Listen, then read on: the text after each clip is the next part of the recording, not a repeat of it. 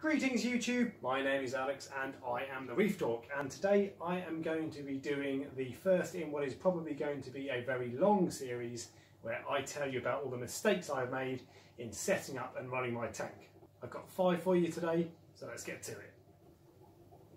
So the first one I'm going to tell you about is also the most infuriating, and the reason it's the most infuriating is because I keep doing it over and over again.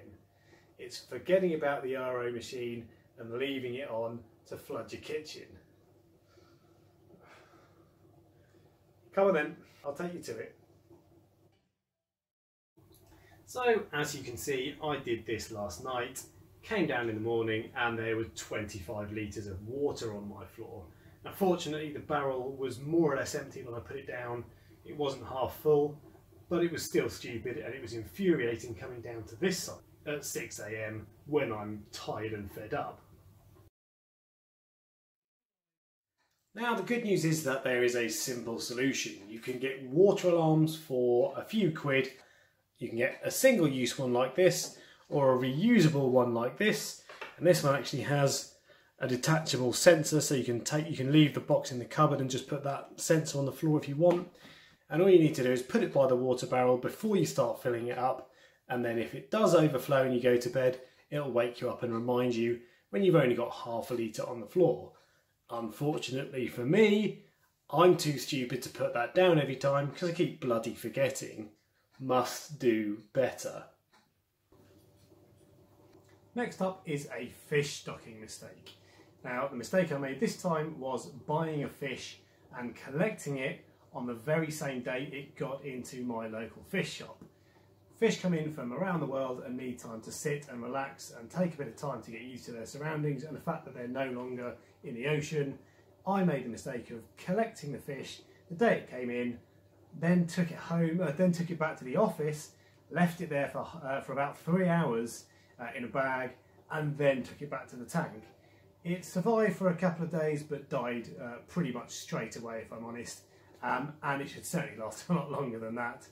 And I'm pretty sure it's my fault. There were no signs of disease or anything, so I think it was the stress that killed him.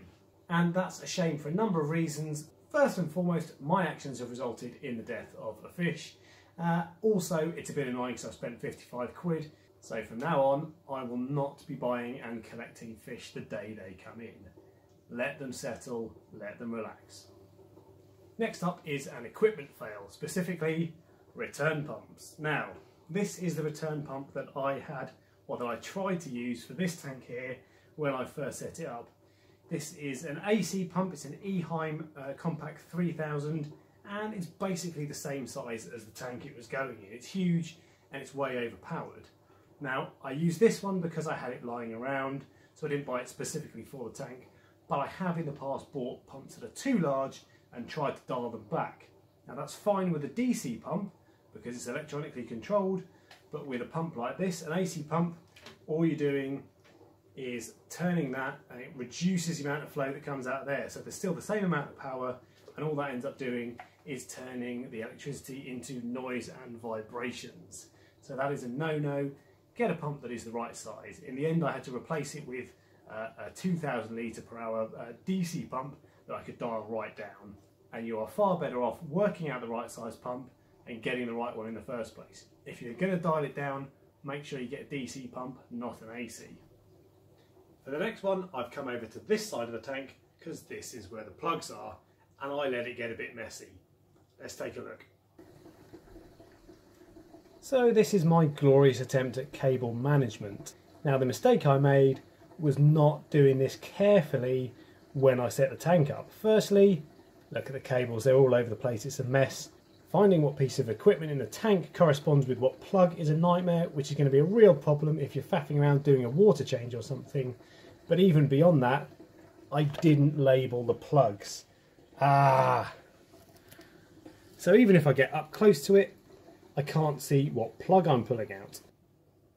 Now the best time to have done that would be when I'm setting up, so there's no pressure, I don't need to worry about having something turned off that I would like to have on. You can take your time, thread the cables through, make them nice and neat, label them up, job done. But I chose not to do that, so now I've got to unplug them one by one when I get around to it, which may or may not ever happen. And the last one for the day takes us down into the sump. The mistake I made here was not vinyl wrapping it at the start. Now the reason I didn't do that is because it wouldn't quite come out without taking the hinges off the door, and I couldn't be bothered with that. But the benefits of vinyl wrapping are that you can see everything much more easily. So on the underside of the tank there's a black piece of foam. That's there for insulation, which is good, but it makes it more difficult to see under the tank, and it would have been nice to have that so I can work on the sump a bit more easily. Also, having a Cheeto reactor means that I do get a bit of light spill. You can see in the centre I've put a black piece of card at the back, but if the sump was wrapped in vinyl, one layer of white then one layer of black, obviously on the outside of the sump, then that would have been much less of a problem. I'd have got less light spill, and it would have made my missus happier in the evening when we're trying to chill out and watch TV. So that's my first 5 reefing mistakes for you.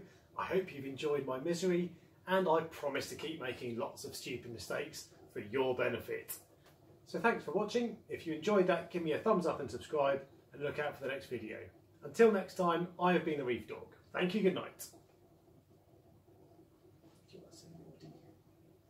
Are you in shot there, mate?